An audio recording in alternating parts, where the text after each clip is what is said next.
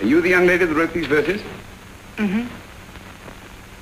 Miss Lane, do you like music? I adore it. I can't play very well myself, but a good tune always makes me think of lyrics. They just seem to pop into my head. I had that once. Oh, but I think your melodies lately have been perfectly wonderful. Oh, do you?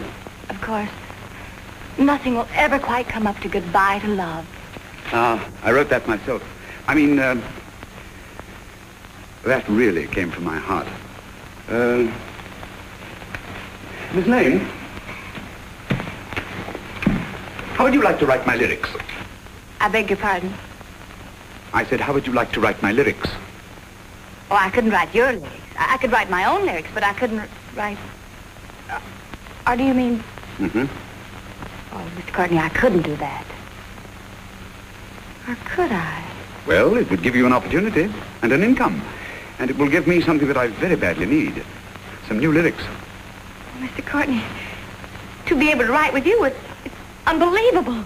I must think of a new rhyme for heaven right away. Will you? Oh, of course I will.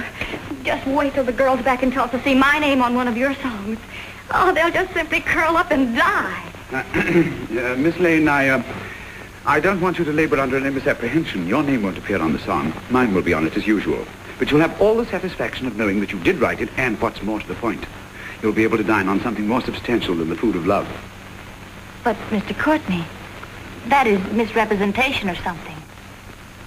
They'll throw me in jail. Oh, no. It's done all the time. A man reaches a position where he's paid a big sum for a song or a story or a magazine article or something. He has only 2 hands and 1 brain. What's the sensible thing to do? Obviously, hire someone else. It's called ghostwriting, Miss Lane. It's a very profitable business. For the ghost? For the writer. I'll pay you $50 a week to start with. Well, what's the answer? Well, the answer's yes.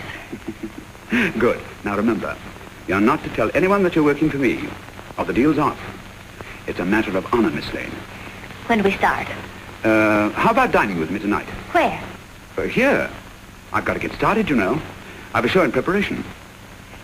Well, Mr. Courtney, I admit it all sounds very tempting, and I'd be delighted to dine with you on one condition. Oh, what's that? Well, that you remember I'm only a ghost.